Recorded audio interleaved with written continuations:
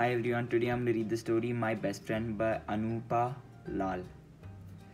I have a friend. She lives in my house. When I'm happy, so is she. When I cry, she cries too.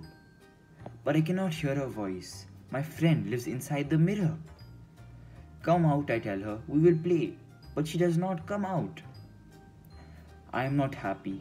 I go to sleep. She comes out of the mirror in my sleep and we have fun. We play, we run, we shout and we scream together.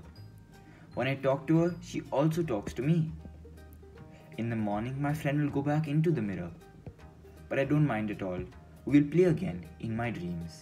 Thank you. The end.